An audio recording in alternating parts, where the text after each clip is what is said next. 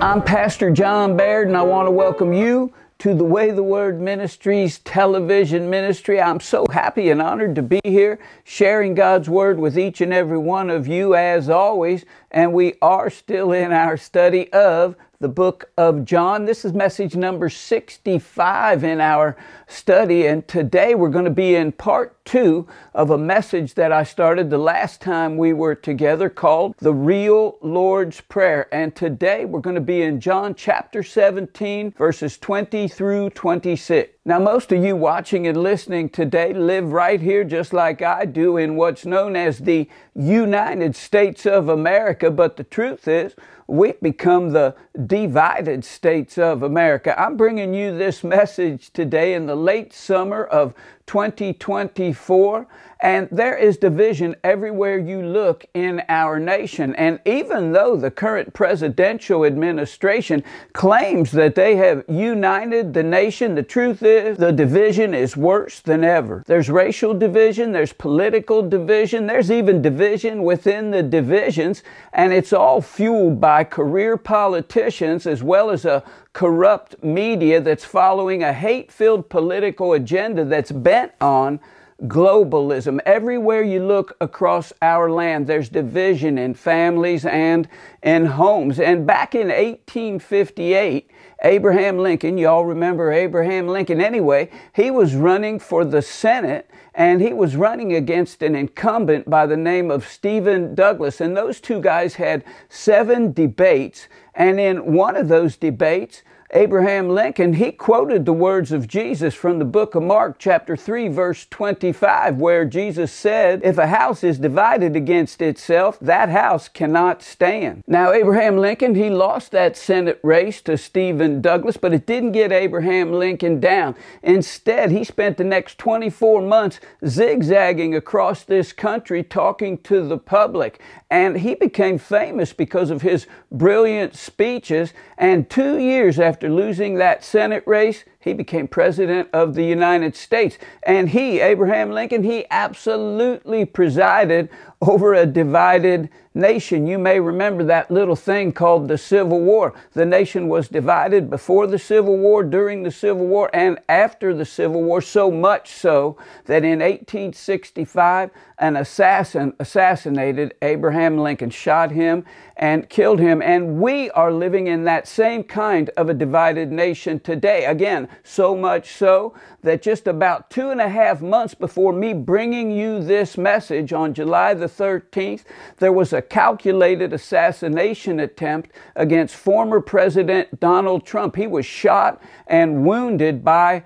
an assassin, and it was absolutely an attempt by his political rivals to silence him and stop his bid for re-election as President of the United States. Again, we are absolutely living in a divided nation today. Listen, the devil may not be smart in every field of mathematics, but he excels at long division. Satan, he's the great divider, but God, he wants his people to be united, so much so that we find Jesus here praying this prayer in John chapter 17 on the night before the crucifixion, and he is praying that all of his followers are going to be united. And we looked at the first part of this prayer the last time we were together, and we're going to look at the rest of it today. And as I said the last time that we were together, this is the longest and, in my opinion, the most beautiful prayer ever recorded from the lips of Jesus. But it's not just a prayer. As we hear the words of Jesus as he prays to God the Father, what we find is that there is powerful theology in this prayer. Consider these two statements with me. Number one, in this prayer, Jesus taught the definition of eternal life. In verse 3 of John 17, he said, "Now this is eternal life, that they know you, the only true God, and Jesus Christ, whom you have sent." And number two, in this prayer, Jesus reveals the source of truth. In verse 17 of our verses, he prayed, "Sanctify them by the truth, Father. Your word is truth." And in our culture today, a culture where most people say that truth is relative, well, Jesus is telling us right there that God's word is the only truth. It's absolute truth. The book of Hebrews tells us that Jesus is our high priest. Look in the book of Hebrews chapter 4, verses 14 through 16. It says, "Therefore, since we have a great high priest who has ascended into heaven, Jesus, the Son of God, let us hold firmly to the faith we profess. For we do not have a high priest who is unable to empathize with our weakness, but we have one who has been tempted in every way, just as we are, yet he did not sin. Let us then approach God's throne of grace with confidence, so that we may receive mercy and find grace to help us in our time of need." And I don't know how you might view this prayer of Jesus, but since Jesus is our high priest, I personally view it as more than just the real Lord's Prayer. I view it as the high priestly prayer of Jesus. And so as we approach it in our verses, we should really remove our shoes, because we're absolutely standing on holy ground. I got my shoes off right now. I came to the studio without them on today. I got to be careful doing that. I'm not as young as I used to be anyway. The last time we looked at the first 20 verses of this prayer, and today we're going to finish looking at this prayer by looking at these last 7 verses. So let's jump in. The book of John, chapter 17, verses 20 through 26. Jesus prayed, "My prayer is not for them alone. I pray also for those who will believe in me through their message, that all of them may be one, Father, just as you are in me and I am in you. May they also be in us, so that the world may believe that you have sent me. I have given them the glory that you gave me, that they may be one as we are one. I in them and you in me, so that they may be brought to complete unity. Then the world will know that you sent me and have loved them even as you have loved me. Father, I want those you have given me to be with me where I am, and to see my glory, the glory you have given me, because you loved me before the creation of the world. Righteous Father, though the world does not know you, I know you, and they know that you have sent me. I have made you known to them, and will continue to make you known, in order that the love you have for me may be in them, and that I myself may be in them." And so before we start breaking this whole thing down by way of review,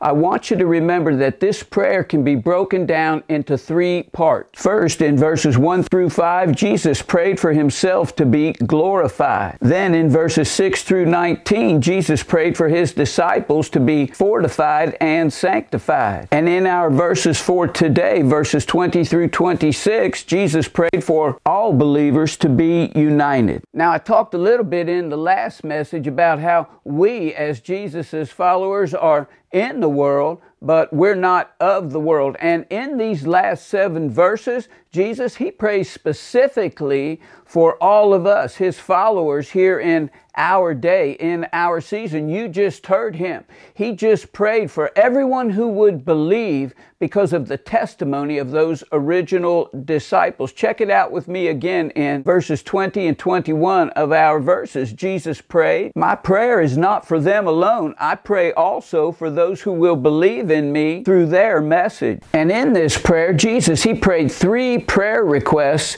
for all of us. Isn't it exciting to know that through faith in Jesus, we can be the answer to Jesus' prayer? So let's examine these 3 prayer requests right now. Number 1, Jesus prayed that we will keep the unity of the Spirit. In this prayer, Jesus prayed 4 times that all of his followers would be one, just as he and the Father are one. In verses 22 and 23 of our verses, Jesus prayed, I have given them the glory that you gave me, Father, that they may be one as we are one. I in them and you in me, so that they may be brought to complete unity. Then the world will know that you sent me and have loved them even as you have loved me. And so if we're going to understand unity, the first thing we have to do is understand what unity is and what unity is not. Letter A, unity is not uniformity. Some organizations need uniformity. That's why they have uniforms, right? The military, they're all about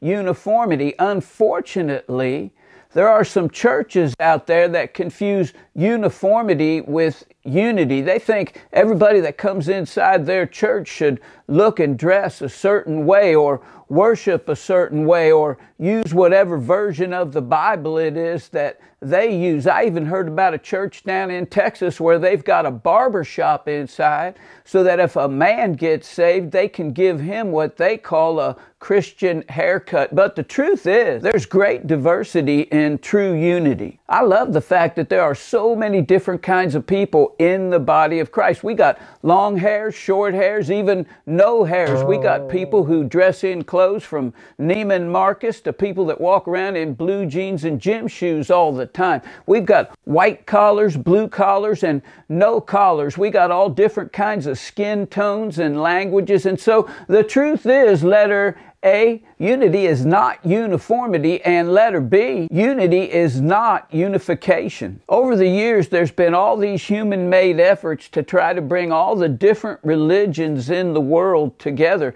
And interestingly enough, there's a religion that was started in the 19th century over in Iraq, and it kind of spread to a few other parts of the Middle East, and today it's spread all the way around the world. It has about 5 to 8 million followers, and it's called the Baha'i faith, and it teaches that there are many paths to God, which of course tells you right away that it's a false teaching. There's a Baha'i temple in Chicago with 9 doors in it. 8 of the doors represent the major religions of the world, and the 9th door is called a DIY door, which stands for do-it-yourself door. So if you want to, you can just go through that 9th door and start your own religion. I mean, why follow the one true God when you can just make up your own God, a God that goes along with your life, a God that goes along with what you want to do? Anyway, maybe some of you have seen those bumper stickers out there that say coexist. The characters in the symbol, they represent, and I say this tongue-in-cheek, they represent the religions. Some of them are so-called religions of the world. The first one is the crescent moon of Islam. Then there's the peace symbol for pacifism. Next is the symbol for sexual rights. And that would include that whole alphabet crowd out there. And when I say alphabet crowd, I'm not using that term in a derogatory manner. I'm not going after people here that you might think I disagree with or who disagree with me. But when the alphabet crowd thing started, they only had 3 letters of the alphabet, and as time went on, people within the group, they began to add more letters to it. And the people who were in the original 3 letters of the alphabet crowd, they didn't like that, because they said, hey, those other letters, they don't represent us the way that we want to be represented.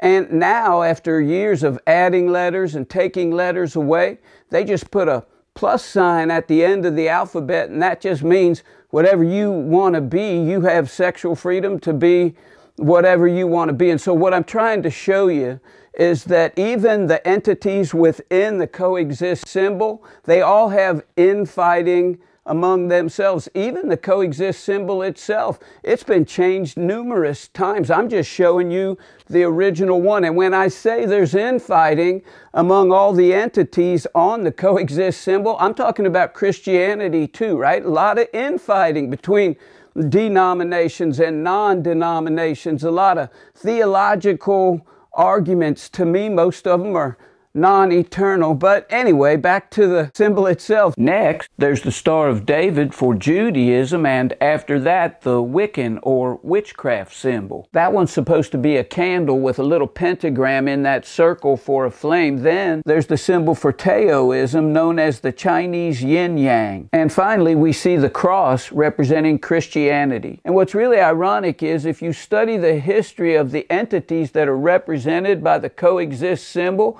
the only one that doesn't pose a threat to any of the other ones is Christianity. And I'm talking about real Christianity. I'm not talking about religious Christian zealots like the guys who started the Crusades. Not only that, but over the years, people who have used the coexist symbol and even laid claim to it, well, they have a hard time getting along together too. It was created by a Polish artist for a contest in Jerusalem.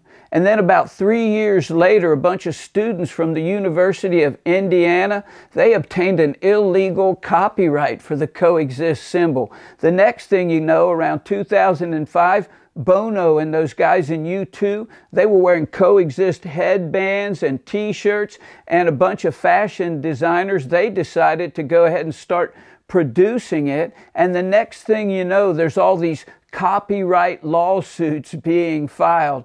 And the poor Polish guy who created it, he wasn't getting a penny. Everybody else was making money. But finally, after years of contentious lawsuits and millions of dollars in legal fees, the Polish artist, he finally got the credit that he deserved. But the real problem with the whole coexist symbol is there can only be one truth. And while I absolutely believe we should show respect to people's different views, the idea of putting them in a bowl and mixing them all together, that's not unity. Again, that's unification. Listen, Jesus, he didn't say he's just one way to heaven. He didn't even say he's the best way to heaven. Jesus said he's the only way to heaven. Look at John chapter 14, verse 6. Jesus said, I am the way, the truth, and the life. No one comes to the Father except through me. And remember, God's word, it's absolute truth. And so letter B, unity, it is not unification. So what is unity? I'm glad you asked, because that's going to take us to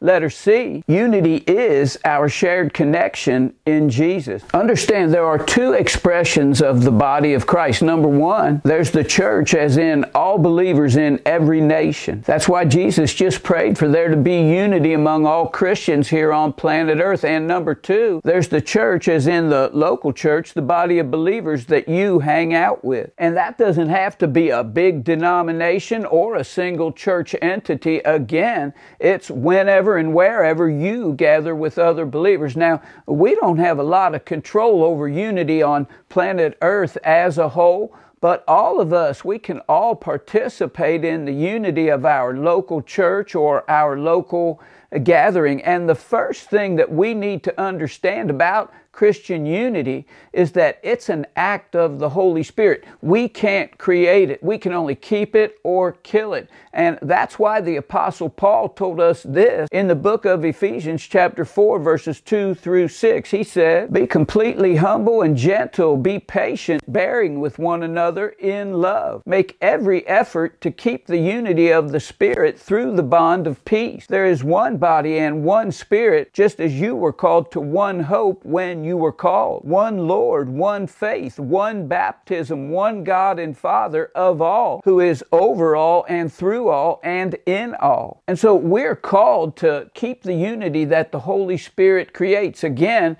we can't create it. We can only keep it or corrupt it. Now, as many of you know, I used to be a missionary and I traveled all around the world. And no matter where I went, I always found an immediate bond when I met another believer. The truth is, I'm more comfortable around a Filipino Christian or a Russian Christian or an African Christian than I am with an American that doesn't know Jesus. I'm more comfortable with those guys than I am with my neighbor down the street who doesn't know Jesus. That's what's called the unity of the Spirit. And for the record, I am not a believer in life on other planets. But if there is life on other planets, then they had to be created created by the same God that created all of us. And so, if there is a Klingon Christian flying around somewhere out there in outer space and I meet up with him, I'm going to get along a whole lot better with that Klingon Christian than I am with an earthling right here that doesn't know Jesus. That's what the unity of the Spirit is all about. Look what Jesus said in John chapter 13, verses 34 and 35. He said, "Love one another as I have loved you, so you must love one another. By this, everyone will know that you are my disciples if you love one another." When people within the body of Christ can't reason with one another, it destroys the testimony of just who we are in Jesus. Down in Alabama, on one side of a rural road, there's a church called New Harmony Church, and right across the street there's another church, and it's called New Harmony Church 2. Sound confusing? Well, apparently there wasn't too much harmony in the original New Harmony Church. The church split, and one segment of the church, they moved right across the street, and they started New Harmony number 2. And as funny as that little story might seem, what does something like that really say to that lost and fallen world out there? Listen to me. It takes more than the name on a church to create harmony. It requires the work of God the Holy Spirit to create the kind of harmony that unites. And it takes all of us in the body of Christ to maintain it. That's why in verse 23 of our verses, as Jesus was praying to God the Father, he made a declaration to God the Father, and he said that when all of us demonstrate that kind of unity, the unity of the Spirit, well, that's when the world will know that you, God the Father, sent me and have loved them even as you have loved me. So the first prayer request that Jesus prayed for all of us is, number one, that we will keep the unity of the Spirit. And the second prayer request that Jesus prayed for all of us is, number two, Jesus prayed that we will be with him to see his glory. And so how do we know that Jesus wants all of us, his children, to be with him in heaven? Well, there are three reasons. First, letter A, because of the price Jesus paid. In the book of John, chapter 3, verses 14 and 15, Jesus said, "Just as Moses lifted up the snake in the wilderness, so the Son of Man must be lifted up, that everyone who believes in him may have eternal life in him." Letter A, Jesus paid the price. And letter B, we know Jesus wants all of us to be with him in heaven because of the promises Jesus made. Look at John chapter 14, verses 2 and 3, where Jesus said, "My Father's house has many rooms. If that were not so, would I have told you that I am going there to prepare a place for you? And if I go and prepare a place for you, I will come back and take you to be with me, that you also may be where I am." That's a promise from Jesus. And when it comes to keeping promises, Jesus is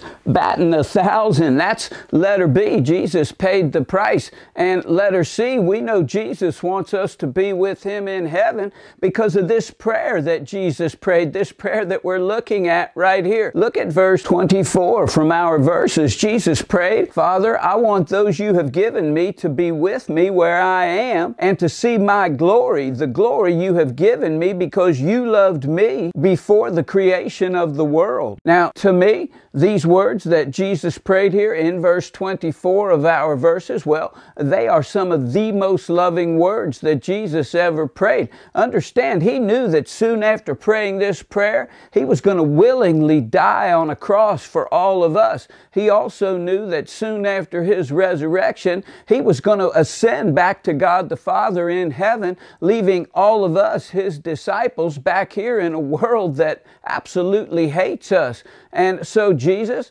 he prayed for all of us, knowing that through faith in his great sacrifice of love, well, that anyone and everyone who believes and receives that would one day join him in heaven. Now, back in the 1800s, Charles Spurgeon was a preacher in London, and he preached during a time when preaching was all about eloquent oratory. Now, obviously, I don't have that gift, yours truly. I don't talk that way, but Charles Spurgeon did. And I love the way that he described verse 24 of Jesus' prayer, of these verses that we're looking at today. He said, Jesus did not say he wished his people to be in heaven, but that he wanted them to be with him in heaven, because that makes heaven, heaven. There shall we have no fields to till, no garment to spin, no wearied limb, no dark distress, no burning thirst, no pangs of hunger, no weepings of bereavement. We shall have naught to do or think upon, but forever to gaze upon that Son of righteousness, to be satisfied forever with his favor and full with the goodness of the Lord. Oh, if we have only to die to get to such delights as these, then death is gain. It is swallowed up in victory. Like I said, we don't all have the same gifts. Eloquent oratory, that's just not my gift, at least not with this accent. But just like Charles Spurgeon there broke down verse 24 of Jesus's verses, I believe something the Apostle Paul said really nutshells what Charles Spurgeon said right there. In the book of Philippians chapter 1 verse 21, the Apostle Paul said, "For to me to live is Christ, but to die is gain." This world, it's a crazy place, and there are so many ways that people, all people, suffer. There are people out there right now, and they are suffering emotionally, physically, spiritually, financially, relationally. This world, it is a place of suffering, and in the midst of all that suffering, well, there's all of us walking around in our God-given free will, and that's why Jesus prayed for us. He's praying that all of us are going to make the choice to be one with Him in spirit right now, and thereby spend eternity with Him one day in heaven. And the Apostle Paul, he really summed this up quite well in the book of Romans chapter 8 verse 18, when he said, "I consider that our present sufferings are not worth comparing with the glory that will be revealed in us." And so the second prayer request that Jesus made on our behalf, number 2, Jesus prayed that we will be with Him to see His glory. And the third prayer request that Jesus prayed for us, number 3, Jesus prayed that we will be filled with His love. In verses 25 and 26 of our verses, Jesus prayed, "Righteous Father, though the world does not know you, I know you, and they know that you have sent me. I have made you known to them and will continue to make you known, in order that the love you have for me may be in them, and that I myself may be in them." And those last 6 words of Jesus' prayer right there, they are absolutely key to our walk with God. Jesus prayed that I myself, that's Jesus Himself, may be in them. That's His followers. And that's us. Everything about us, everything about our lives as followers of Jesus is all about the indwelling of Jesus. The book of Colossians, chapter 1, verse 27 says, "To them God has chosen to make known among the Gentiles the glorious riches of this mystery, which is Christ in you, the hope of glory." Christ with you. In other words, Jesus with you, that's comforting and reassuring, but Christ in you, Jesus in you, that's absolutely revolutionary. And the Apostle Paul, he prayed a similar prayer for all his fellow followers of Jesus. In the book of Ephesians, chapter 3, verses 16 through 19, he said, "I pray that God may grant you, according to the riches of His glory, to be strengthened with power in your inner being through His Spirit, and that Christ may dwell in your hearts through faith. And I pray that you, being rooted and firmly established in love, may be able to comprehend with all the saints what is the length and width, height and depth of God's love, and to know Christ's love that surpasses knowledge, so that you may be filled with all the fullness of God." Again, all true followers of Jesus are filled with God's Holy Spirit through faith in Jesus' great sacrifice of love. And that means that all of us who believe are filled with the fullness of God's love. And that's what creates unity among us as believers. And so how do we maintain that unity? I'm glad you asked, because the answer, as always, is found in the Bible. It's in the book of Hebrews, chapter 12, verse 2. The way we maintain Christian unity is by looking unto Jesus, the author and finisher of our faith, who for the joy that was set before him endured the cross, despising the shame, and has sat down at the right hand of the throne of God. So don't look at some politician or some Hollywood or sports elitist out there for the answers. Hey, don't look at me either, or any other man or woman for that matter, when it comes to someone being a role model for unity. Always look to Jesus. Now, if you had 100 pianos and you lined them all up and you decided you were going to try to tune all those pianos together to each other, you'd be making one big mistake, because you can't tune a piano to the piano next to it. If you had those 100 pianos